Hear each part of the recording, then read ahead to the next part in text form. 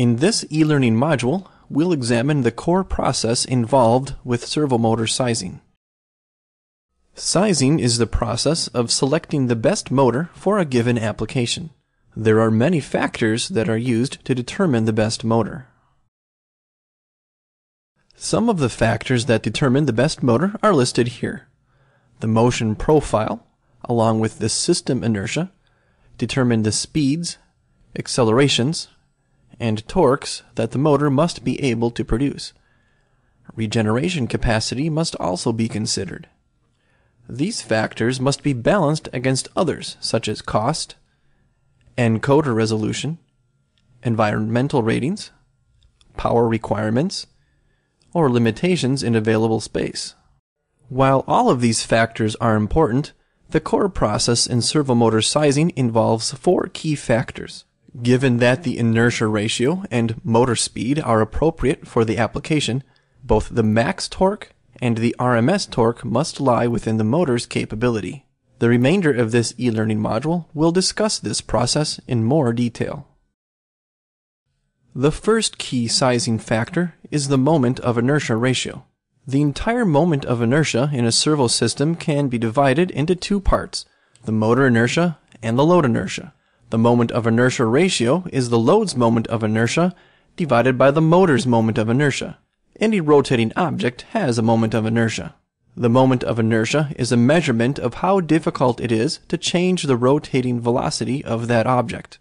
When sizing, the moment of inertia is often written with the letter J and is commonly referred to simply as inertia.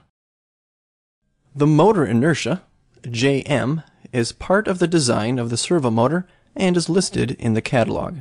However, the load inertia, Jl, often consists of many components. Each component that is moved by the motor contributes to the total load inertia. The total load inertia is found by using the proper equations for each component. Inertia ratios around 5:1 are typical for many applications. Performance tends to go up as the inertia ratio is lowered, often down to 2:1, 1:1, or lower.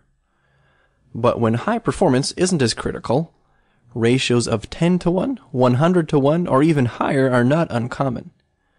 In general, ease of control loop tuning and machine performance go up as the inertia ratio goes down.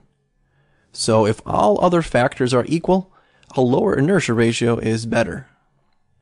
However, an excessively low inertia ratio can also indicate an excessively large and therefore expensive and bulky motor with little performance increase.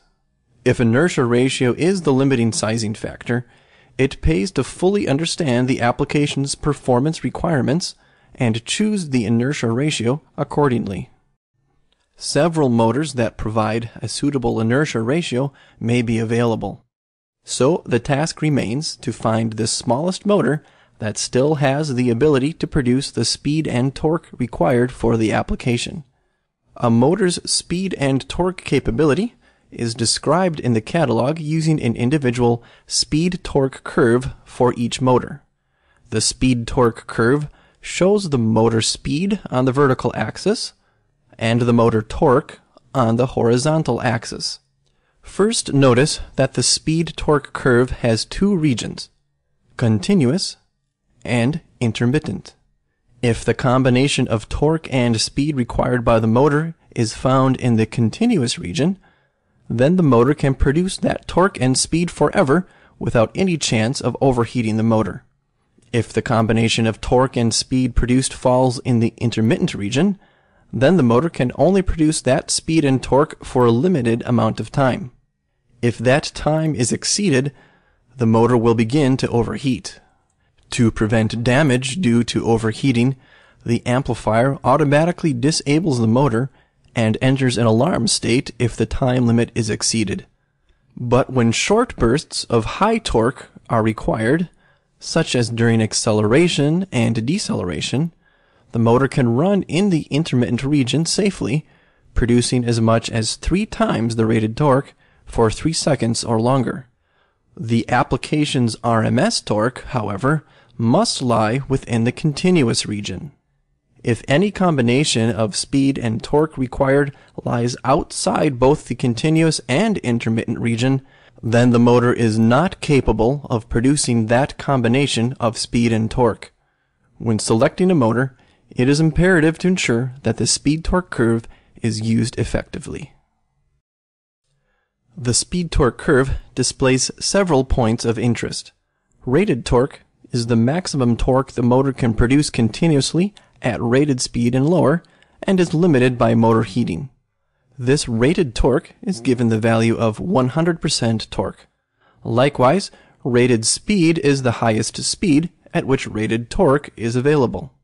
The motor can continuously run faster than rated speed, but the torque available drops significantly the faster the motor runs. The motor's maximum attainable speed is listed at the top of the speed-torque curve, and the motor's maximum torque is at the far right. The maximum torque available is generally 3 times the continuous torque and can be applied for 3 seconds or longer.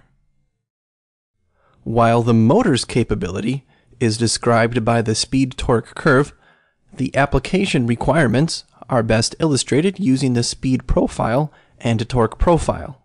The speed profile is a graphical representation of the motor speed versus time, and the torque profile is a graphical representation of the motor torque required for the machine to follow the speed profile during that same time.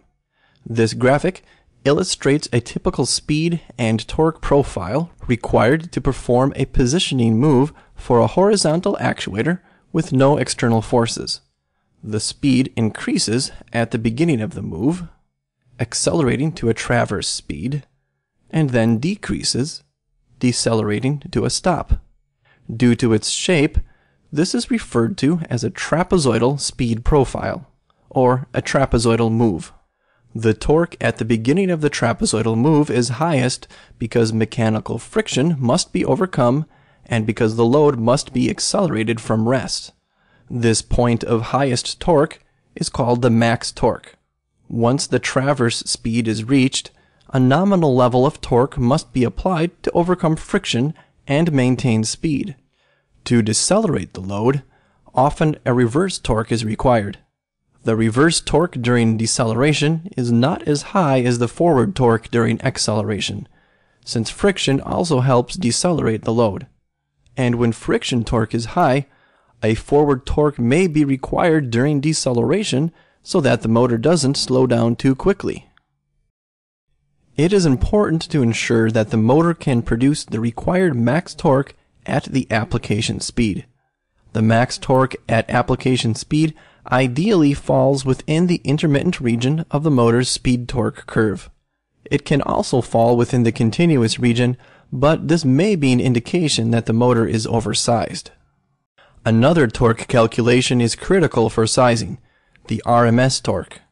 RMS torque is a time-weighted average of the torque during a complete machine cycle, and represents an equivalent steady-state torque level. For example, a servo motor with 1.2 Newton meters RMS torque will experience the same heat rise if it produces 1.2 Newton meters constant torque. So it is also important to ensure that the RMS torque at application speed falls within the continuous region of the speed-torque curve. Provided that the inertia ratio, speed, max torque, and RMS torque all fit the motor as described, then the motor is properly sized. However, a multitude of other factors must also be considered depending on the specific requirements of the application, and may require a slightly larger or smaller motor to be used. This concludes the Servo Sizing Part 1 e-learning module.